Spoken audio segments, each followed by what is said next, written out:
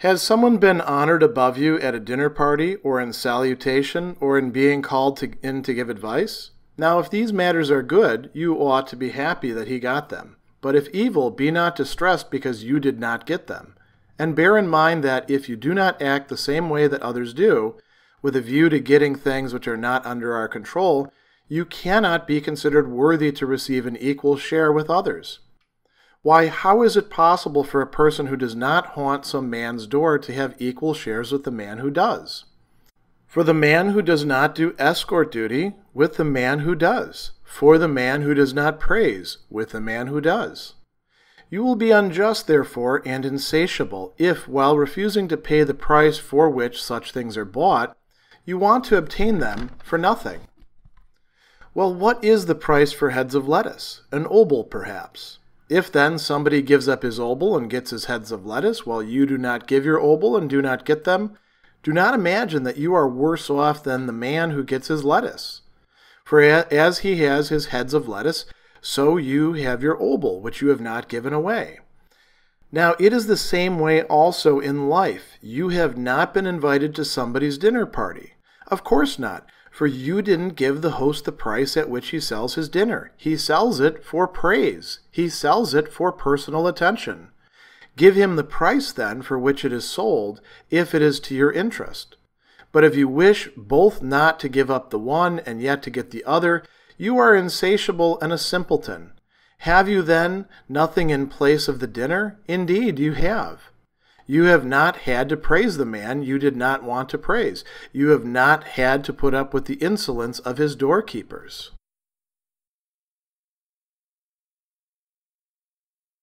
This long chapter, number 25, gives us some really valuable advice for situations that we encounter quite often.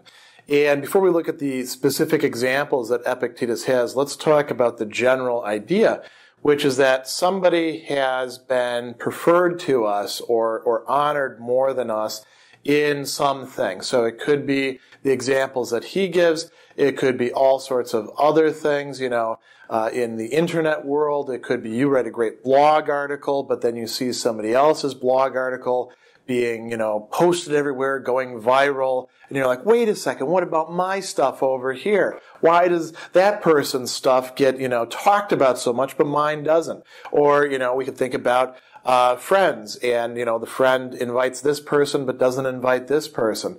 And Epictetus gives us some really useful advice. The three examples that he has here that he starts with are being invited to a dinner party, being invited to eat with somebody, right?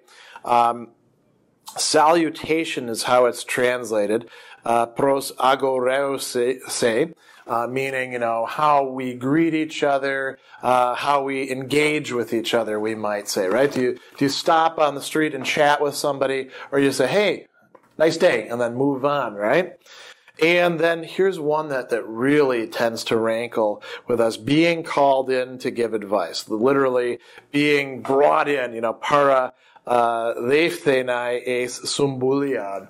The term paraleiphthenai is sort of like grabbing onto somebody and bringing them in the room and saying, hey, we want to talk to you, right? They do that to your friend or colleague, but they don't do that to you. And then you feel bad. And you're like, wait a second, what am I? Don't I rate? And so he says, here's how we can look at it. There's a few points to keep in mind. Here's the first point. If these matters are good, then you ought to be happy that the other person got it. You have a choice. If these things really are good, if it's good to have other people acknowledge you and say, hey, I want your advice, if it's good to have people want to hang out with you and chat with you, if it's good to get invited to the dinner party, or to have drinks after work, or whatever, to have tea with somebody, to have coffee, then you don't have to feel bad that you didn't get it. You can feel good for the other person who got it, because it's a good thing. Not all good things have to come to you. And he says, if they're bad, then don't be distressed that you didn't get them, right? They're not actually bad from a Stoic perspective, but maybe you start getting some sour grapes and you're like, I didn't want those anyway. What a drag, what a waste of my time. Well, if that's the case, then you don't have to feel bad about it, right? They got it, you didn't get it. And then he goes on and he says, bear in mind, here's the most important thing, if you don't act the same way that other people do, with a view to getting things which are not under our control, things that are under the control of other people, their choices, their thoughts, their judgments, their feelings, their desires and aversions, if you don't do that, then you cannot be considered worthy to receive an equal share with others. This is great advice that applies to everybody from children to, angsty adolescents, to 20-somethings, to people in their late stages of their career or life. If you don't pay the price, then you don't get what the other person who pays the price does, is what Epictetus is saying. And it's not up to you to decide what counts as the price. It's up to the market out there of other people's affections and judgments and opinions. And it might be a totally irrational market, in which case maybe you don't want to enter that market, right? So he goes on and he says, how is it possible this is with a dinner party, how is it possible for a person who does not haunt some other man's door, who's not showing up all the time and chit-chatting and hanging around, right? Who does to have equal shares with the man who does? Look, if you're not going to hang around and you're not going to make contacts and you're not going to engage in the small talk, then don't expect to have the same reward that the people who do. And you might say, hey, but that's unfair. People should recognize my value, and I shouldn't have to do all the chit-chat. Well, that's kind of funny to say, isn't it? We'll see why in just a minute, but hold on to that thought. He goes on and he talks about doing escort duty. If you're not going to hang out with people, right? If you're not going to go to the places that they want to go to, then how can you expect to have the same share as the person who does? You say, well, my time is more valuable. I need it for reading, or I need it for, practicing my craft. They should recognize that. Again, with the shoulds, right? You're expecting the world to conform to your own desires. And then he says, the man who does not praise with the man who does. Now, praise here could be praising what really is the case. It could be reasonable, rational praise. Hey, this person is benefiting the company, or, straightening things out in our moral environment or whatever. But a lot of times praise is what we call puffery, right? Praise is what we call kissing butt. Praise is choosing to look at the good things and to engage in amplification about them and to ignore the bad parts, right? So if you're not going to do that sort of thing, how can you expect the same share with somebody else who does? And again, the retort here is usually, yeah, but there should be a reward for honesty. Well, why do you think that's the case? Do you have control over other people's emotions and desires and the whole economy of how these things fit in with each other? You're the one to decide how culture should work? Isn't that a little bit strange? So Epictetus says, if you expect these sorts of things, if you expect to get better treatment without having to pay the price, you're actually screwing up. He says, you will be unjust, therefore, and insatiable. You're not just making an error in judgment, you are unjust. You are unfair. Your people don't like it, and they respond negatively to you if you do this. And they are doing something that's perfectly rational because you are being unfair and insatiable. If while refusing to pay the price for which such things are bought, you want to obtain them for nothing, for free. You want, or with some other coin. It's sort of like walking into a bookstore and saying, I want to buy this book. And not only are you, one thing that people don't like is you pay in pennies, right? Okay, that's already kind of a pain for the people who have to work behind the counter because they have to count all these pennies and there's a line behind them. But imagine you come in and you say, I want to buy this book. And they say, all right, that's going to be, it's a Loeb edition, 20-something 99, right? And you say, well, I don't have any money to pay you with, but I will give you a poem or I will give you some advice. Or I'll wash some dishes for you. Or pick whatever else you like. Can I do a little dance for you? A little performance art? And they'll say, get the hell out of here. That's not how we sell things. Well, it's the same way with all of the other things that we want to purchase.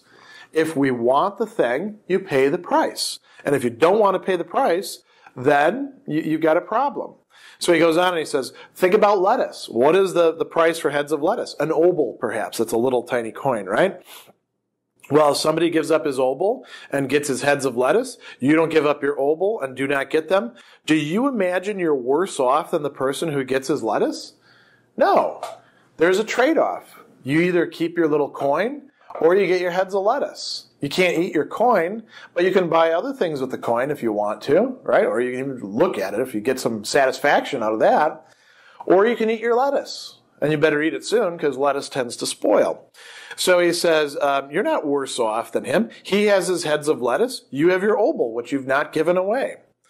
Epictetus goes on and says it's the same way in life. You've not been invited to somebody's dinner party? Well, of course not. You didn't pay the price. You didn't give the host the price at which he sells his dinner. You didn't get invited out for drinks with your coworkers or colleagues. Well, maybe it's the fact that you don't hang around and chit-chat with them and express some interest in their lives. And you say, well, their lives are boring and mundane, or I'm shy, or something like that. It doesn't matter. If you didn't pay the price, you're not going out for drinks. Or whatever else you want to talk about. This is a common issue. There's a lot of people who feel a sense of entitlement that they're giving us something by just sharing their company with us, and we should be happy to have that. Epictetus says, no. You have to pay the price. You want to ask somebody out on a date? Well, you better actually smile at them. You'd better actually seem like somebody that they might want to go out with, even if you aren't necessarily that, right? And they'll figure it out if you're not, because you have to continue paying prices. If you show up to the dinner party and you paid the price of praise originally and then you turn off the spigot, your host is going to say, I'm not inviting him back. So he goes on and he says, look, he sells it for praise. He sells it for personal attention. Give him the price for which it's sold if it's in your interest. If you want to go to the dinner party, if that's really what matters to you, then go ahead and kiss a little butt, because that's what it takes to get invited. If let's say another thing, if having a client requires that you email them 3 times because they're a little bit absent-minded or they've got a lot going on and you want to have that client, well, you got to email them 3 times. And if that really is too much of a burden for you, then don't have the client and don't complain about it, because you're the one who gets to choose. It's up to you whether or not you are going to pay the price. So he says, if you wish both not to give up the one and yet to get the other, not to pay the price and to get the thing, you're insatiable and a simpleton. Do you have nothing in place of a dinner? Sure you do. You have not had to praise the man you did not want to praise. If that's really what matters to you, not having to tell people, things about themselves that aren't strictly true, if honesty matters to you, well then don't praise people. And then, you're not going to get invited to the dinner party.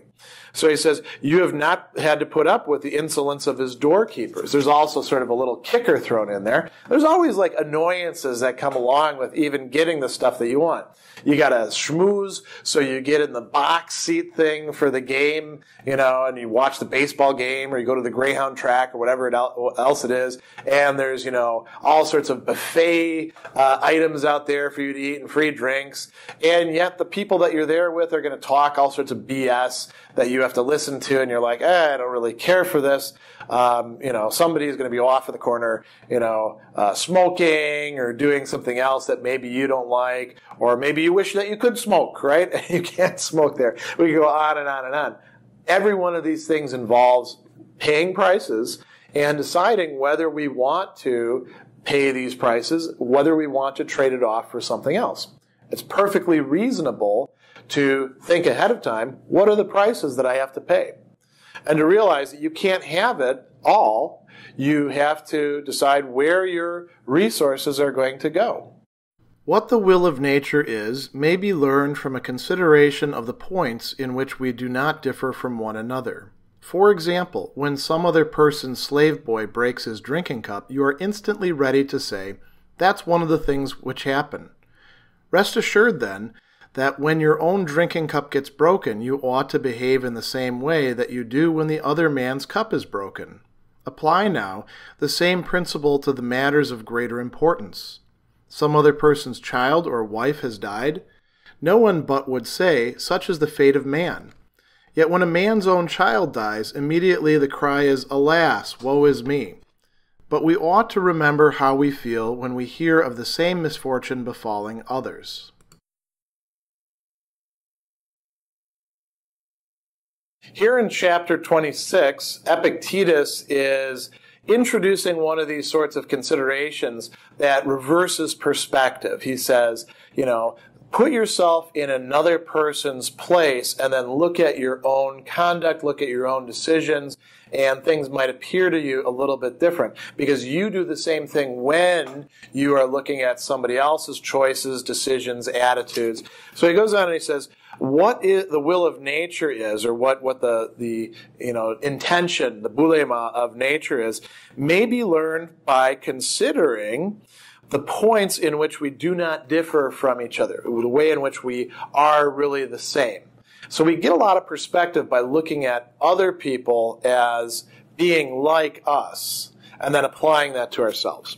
So he says, for example, when some other person's servant breaks the drinking cup, you're instantly ready to say, "Oh, well, that's one of the things that happens," right? So when you go to somebody else's place and, you look at their yard and their yard is all messed up, you say, "Oh, well, it's a drought. Not that big of a deal." They may be all broken up over it. We do this also, speaking of breakups, with relationships, right?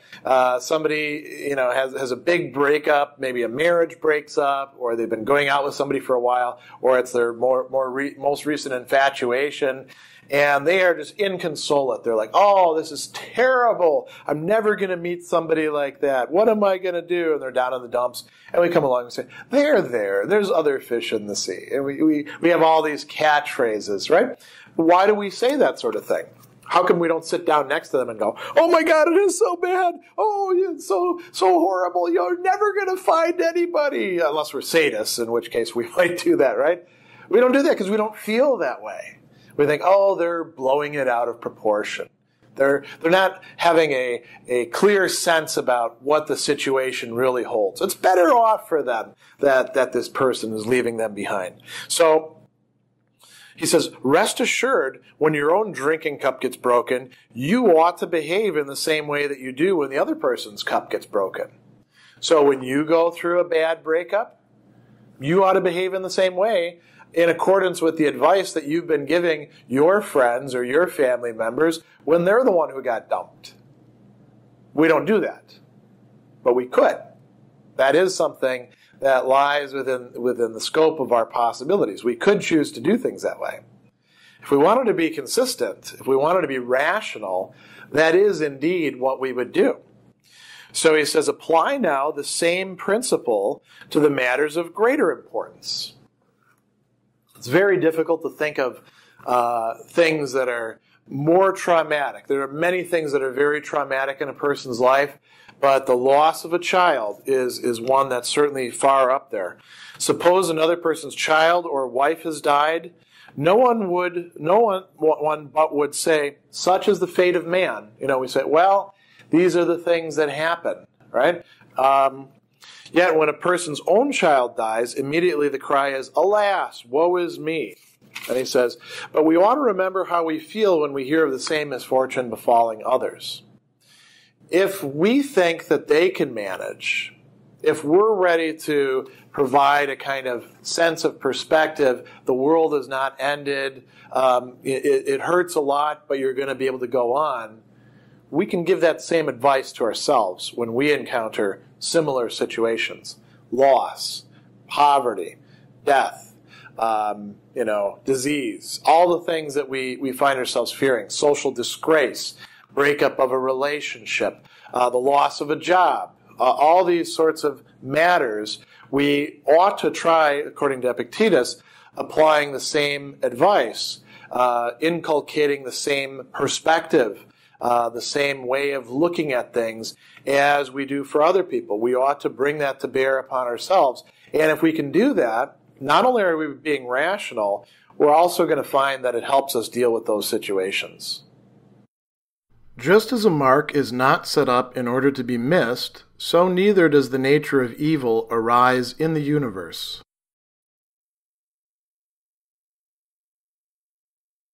Chapter 27 is a very short, pithy statement, exactly the sort of things that the Stoics called a dogma, something that you could sort of memorize and have ready at hand when you encounter difficult situations.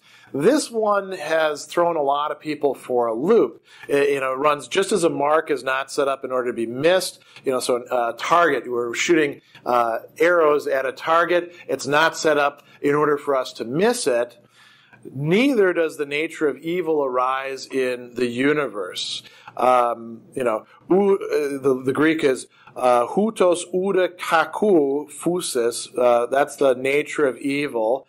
And kosmogenitai, right? It doesn't arise. It doesn't develop. Now, what does this really mean? There's not a lot to say about this. This is something we can use to console ourselves, to say, things are not set up in such a way as to make them necessarily go bad. The universe is not there, looking for an opportunity to, kick you in the teeth when you're down. That's not the way things are actually set up. In fact, for the most part, things go along pretty well, don't they? You can always find something to be upset about or complain about if your desires are large and have to do with outside things. But for the most part, we have a lot of things in our control. We can decide how we want to approach matters. We can decide whether we want to work on our personality, on the structure of our desires and aversions, choices, rejections, viewpoints on things. All of that is within our control. And so it's actually a pretty good place to be, this universe. Things are not set up just to screw with us. It is not some sort of plot, the way the paranoid person thinks, to persecute them. In fact, we are being offered this golden opportunity to take what we have and work upon it and to, in fact, be happy. So there's a lot more to be said about this because this has drawn a lot of commentary down the ages, in part because of the somewhat enigmatic framing of the sentence, but I think that's a good way to interpret it as you're going through this work as a whole. If someone handed over your body to any person who met you, you would be vexed. But that you hand over your mind to any person that comes along, so that if he reviles you, it is disturbed and troubled, are you not ashamed of that?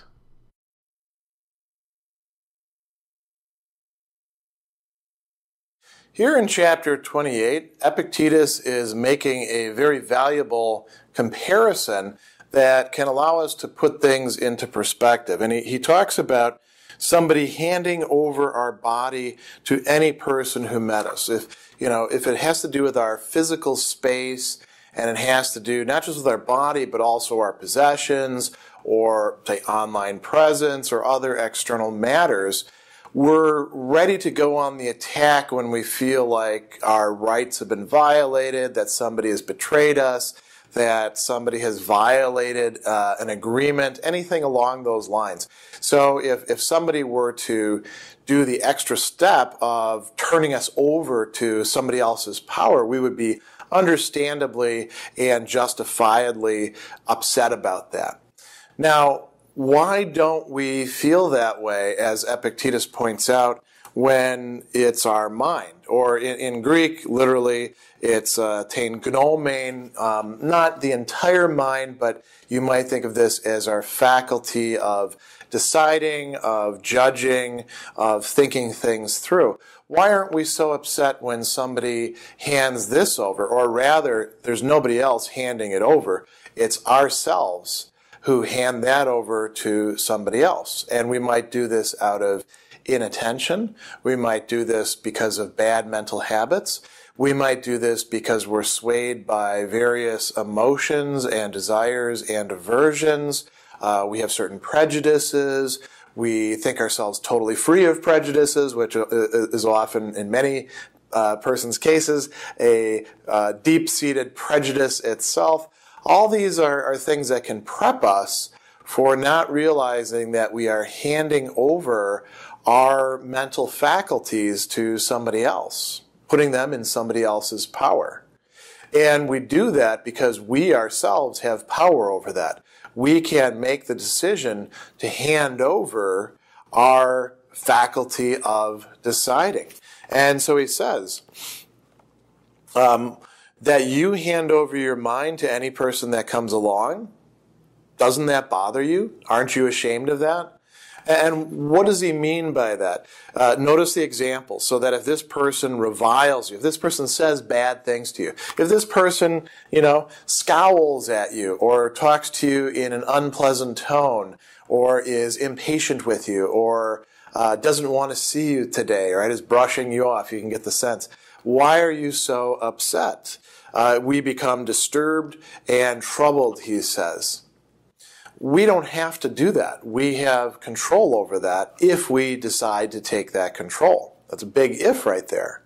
If we don't do that, then we're in effect giving everybody else willy-nilly our own mind to do with whatever they want.